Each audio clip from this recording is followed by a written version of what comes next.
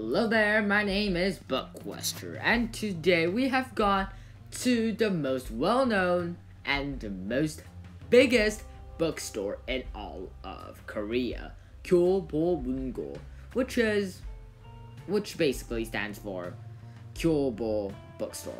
The inside was absolutely magnificent. It was full of books of all languages and kinds and genres, and it was absolutely crazy. And I looked through so many books, and I am kind of in the unfortunate situation where I'm kind of in the middle of those two ages, the extremely easy and kind of childish chapter books, and the very hard but very interesting adultish chapter books, you know, with a little bit of that stuff in, you know what I mean, boys?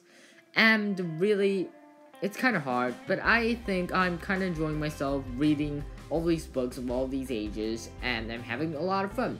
And for you guys, I've been reading like this huge variety of books, and I have bought a couple books from this little expedition, which I will show a couple minutes later.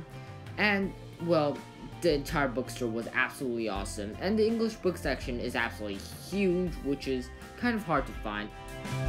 Today, well, I literally came to one of the biggest and definitely the most famous bookstore in all of Korea. I know we're like, you know, quarantine and stuff like that with coronavirus running around, but still, you could stop me from visiting a bookstore. Anyway, I got some new books. This is 10 Caesars, which is the history of Roman empires. I think this is going to be pretty interesting, and I might do a BookQuester soon, I'm not too sure. And there's Bravelands, of course. Well, it's one of the warrior books. Well, it's not one of the warrior books, but it's by Aaron Hunter, so it's gonna be great. I think it's about like African tribes and stuff, like clans and stuff, I don't know. I'm gonna check it out. And this one, I think this is like a typical realistic fiction, just, you know, like growing up, eating something in your mind, something like that, the thing about jellyfish. And it says that there's a little bit of mystery in it, which I'm looking forward to. Realistic fiction and mystery always a good bond.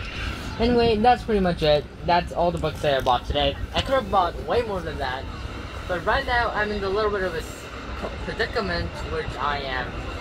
Well, these books are pretty easy to read for me, and these books are pretty hard for me to read, so I'm in the middle now, and it's not fun. But hopefully I can get out of this phase soon and start to read, well, every other book. Thank you all for watching, and like always, your BookQuester, Aaron the BookQuester. Goodbye, and be sure to visit the store. It's pretty big.